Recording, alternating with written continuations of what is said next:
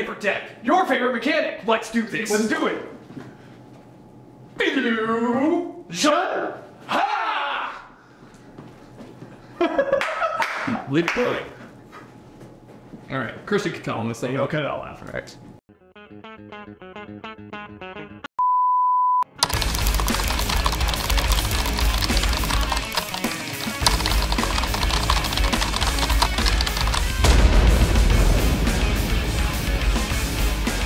Your favorite deck, your favorite mechanic. Let's do this. Let's do it. Shut. Unchained. Lads, today's deck profile, as you probably put together from that intro, we're doing Yubel Unchained. But this deck was actually voted for by our Discord community. So if you want to hang out with us and talk to myself, Christian, our wonderful editor, Lucas, one of the best teammates you could possibly ask for, and a whole bunch of other cool people, come and check out our Discord. Link will be in the description. We'd love to have you there. So today, here's the update. Yubel Unchained. And it gets absolutely off the chain. So let's dive right in. Starting off with Yubel Unchained, we have obviously one copy of Yubel and one copy of Terror Incarnate. Now, this deck, there's a couple of variations you can make, and something I've been testing a lot with is, so I've been playing with 2 Spirit of Yubel, but you can absolutely up this to 3. Here's why I'm playing 2. I want to be able to summon this from the deck and destroy it a lot, and it's super helpful having. It is one of the hardest things that I've had to cut, but this is a 42 card deck right now, but you can absolutely play this at 3 as well. It's up to personal preference. We're also playing 3 copies of Gruesome Gravescormer. This card is actually never bad because you only have to control a fiend in order to summon it, and it can pop a Yubel, it doesn't have to.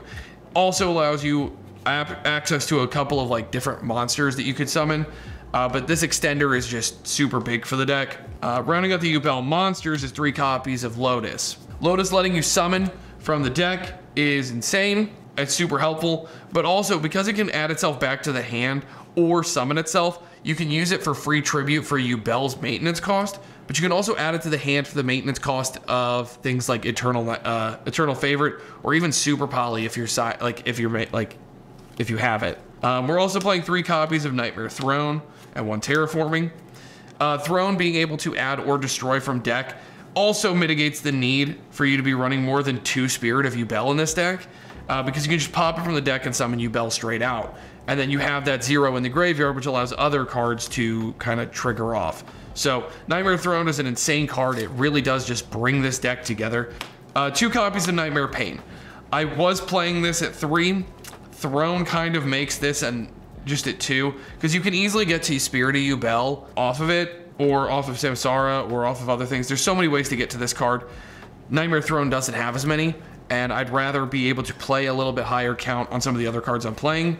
We are playing 1 Mature Chronicle. Full disclosure, this card is actually really cool. Because you're playing things like Super Poly, being able to search it pretty efficiently is really nice, but also having an additional Monster Reborn from the graveyard for Yubel is really strong, because you have a few, and this just gives you another one, which is always really nice. We are playing 1 for 1 because Samsara D Lotus is necessary to the plays, and we're playing 1 copy of Eternal Favorite, which is a really strong Monster Reborn, but also Super Poly on in archetype, which is really good. That's the Yubel package. Next up, it's time to get off the chain here. We're playing the Unchained package. But wait, I'm playing more than Sharvara. I'm also playing Shyama, and a Ruha, and a Sarama.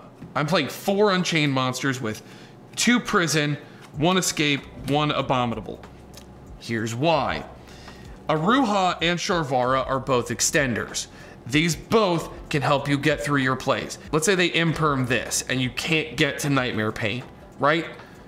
You can Sharvara pop it, get Yubel on the field, and you're able to continue playing the game. Or Aruha pop it, get it on the field, right? So you're able to help get through stuff. Sharvara will let you play around things like Imperm and Valor. Aruha will let you just play with a minimal negative impact. Really strong. Escape and Chamber are both really helpful as ways to recycle Sharvara and Shyama, which also can help you out in grind games. And then 2 Prison is just to search whatever one you might need. So if you're like trying to bait Ash, you can go Abomination's Prison. If they don't stop it, you get Sharvara. You're able to play around stuff. You know, if you already have Sharvara or Shyama or whatever, you can add a Ruha. So there's a lot of versatility for it, but you don't need a bigger package than these 8. And you can absolutely go down to the standard 2 that everybody runs, which is fine.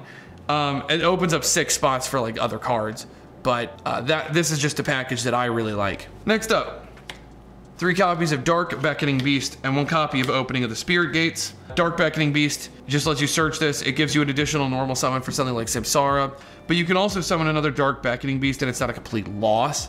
And Opening of the Spirit Gates summons literally every Yubel monster in existence from the graveyard, which is crazy strong. So this is pretty standard.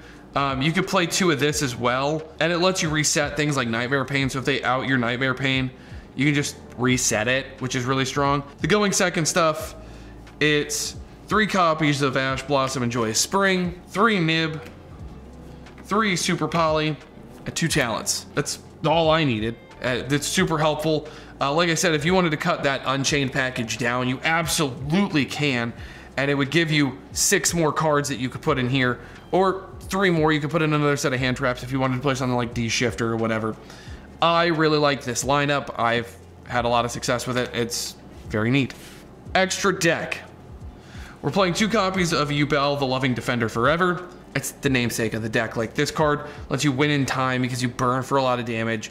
Deals extra damage because you don't take damage and you can blow up your opponent's field or a single monster. Your opponent has to attack it if it's on the field, which is really strong. We're also playing a Garura and a Mud Dragon. They're super poly targets. 2 copies of Yama, 1 copy of Rage, and 1 copy of Anguish. Yama will let you add anything from the deck, like any Unchained from the deck to the hand. It gives you more targets as well, so playing 2 of it is really nice because you have 6 targets. This card's not ever dead. And also it lets you, when a card's destroyed, be able to banish it from the graveyard to summon a card from the graveyard. So it lets you extend well past the point of no return. Rage lets you link with your opponent's monsters during their turn. Anguish lets you link summon with their monsters during your turn. We are also playing 1 Unicorn and 1 Griffin. Unicorn, spin it. Griffin can be really useful if, let's say you get to Anguish here, and you go, okay, I'm gonna make a Unicorn here because you have a lot of bodies on field because you're able to summon a lot. Then you use the Anguish to link with their stuff. You make a Griffin. Now you're co-linked. You got 2 zones that allow you to continue using special summon monster effects, but your opponent has nothing that's linked. You just win the game. Against things like Branded, this just turns off the deck. Like, it's insane. So having this option in the deck, while it doesn't come up all the time, is incredibly flexible. 1 Muckracker for, you know, graveyard shenanigans. 1 SP Little Knight. It's the most common thing you're going to use to make because it gives you extra disruption. So you turn Anguish into, or Rage into this, and then you just banish a bunch of stuff. For the Dark Beckoning Beasts, this card does come up. Djinn Buster is a way to stop things like Nibiru, super helpful. 1 DD Wave High King Caesar. It's a way to just prevent your opponent from special summoning. And 1 Verudrus, because it's another effect negate. Can also, you know, be a pain in the neck for destruction. That is my Yubel Unchained deck profile. Yes, I'm playing a bigger Unchained package than most people, but I thoroughly enjoy it, and I think it's really, really neat how versatile the deck can be, especially in a grind game. Because you're playing a bigger Unchained package, you're able to combo off multiple times, which gives you some really neat recovery too. So let me know what you think in the comment section down below. Again, thank you so much for voting on this if you're a member of the Discord. And if you haven't joined already, make sure you join it in the link down below. Smash that subscribe button, like if you haven't already. Leave a comment, let me know what you think. And until next time, lads, good fun. Have luck.